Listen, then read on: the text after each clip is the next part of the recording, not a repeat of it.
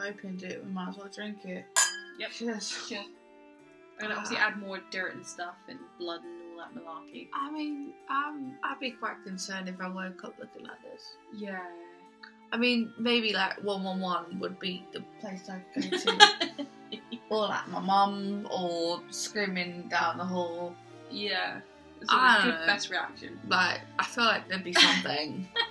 So I have a story from my friend Evie. Shout out Evie, hey, how's it going? So we've talked back and forth about kind of paranormal events that have happened to us. So she's worked in a pub that used to be a prison during the Spanish War, I believe, or Spanish, like something like that, something really relatively big. And she's had multiple cases where she's been upstairs cashing up, whatever, and someone's turned all the taps on downstairs, and her and one other person is the only people in the building, stuff like that. Like, so she has one about 10 years ago. She was staying at a friend's house for a sleepover.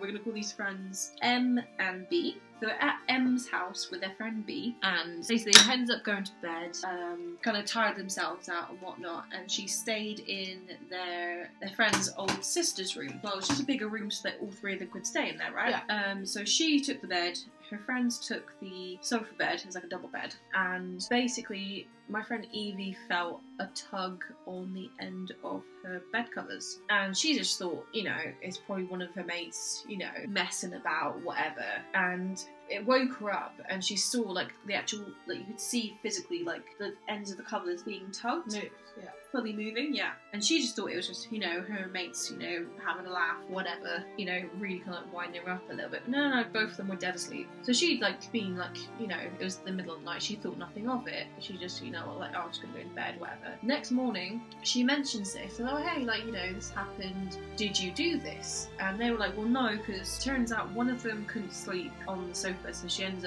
up going back to their own room, so I'm assuming that's M. And B was dead asleep. And M randomly, just out of matter of fact, was like, oh yeah, no, apparently, like, oh yeah, I forgot to say, like, there was this spirit of a little boy that used to, like, mess around with my sister, like, at night, and, like, mess around with her bed covers.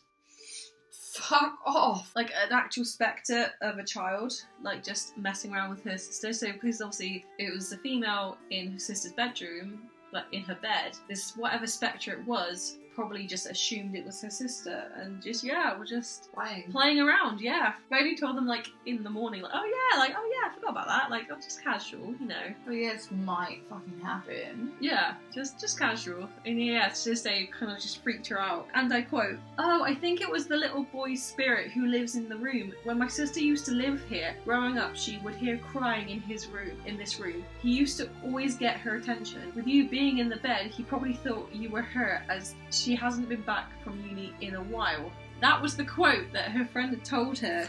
All kinds of no! Yeah. No! Right? Just a big old nope. But I love that story because it's like, oh yeah, so this just happened, just casual. Like, yeah, thank you, Evie, for bringing that story in, because I love your stories, because you have a lot of them, and it makes me happy. Okay, so you want to have a look at yourself? Ooh, I feel like I need some more sleep. So I'm going to finish up last minute details and use some scab blood, which is this gel blood that kind of smells like cake. Okay, 3, 2, 1. It's all about humanity.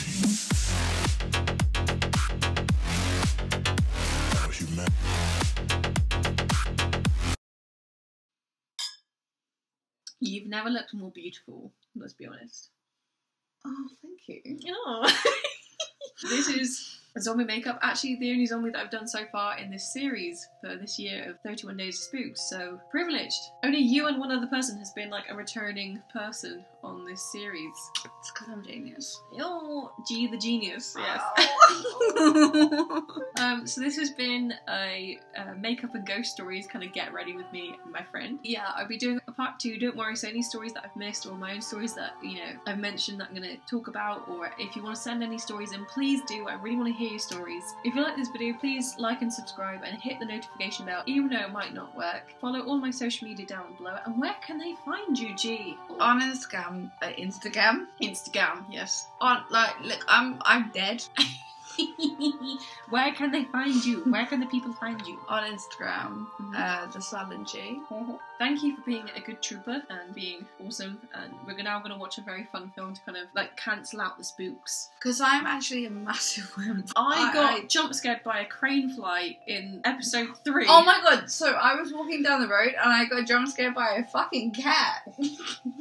So, I'll see you tomorrow for the next fabulous instalment of 31 Days of Spooks. Do you want to do the honours, camera? Bye.